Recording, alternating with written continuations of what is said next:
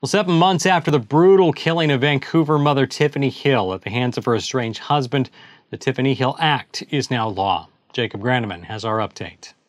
Thanks, Chris. So as we just heard, the Tiffany Hill Act that passed earlier this year is now in effect, and it requires that if someone has a restraining order against someone, that person, if they come within a certain distance, a notification comes up on their phone. Now, a law like this, had it been on the books when Tiffany was shot in the parking lot of Sarah J. Anderson Elementary School, could have potentially saved her life.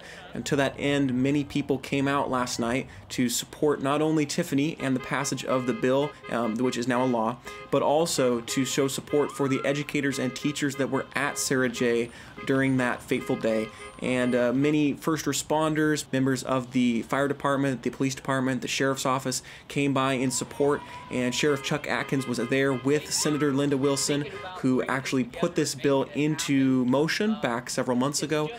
Here's some of what they had to say. This is just a little way that we can say thank you to you, and I just wish there was so much more we could do, but sometimes this is the best that we can do for you right now. But we just want to thank you. I've been trying to get this bill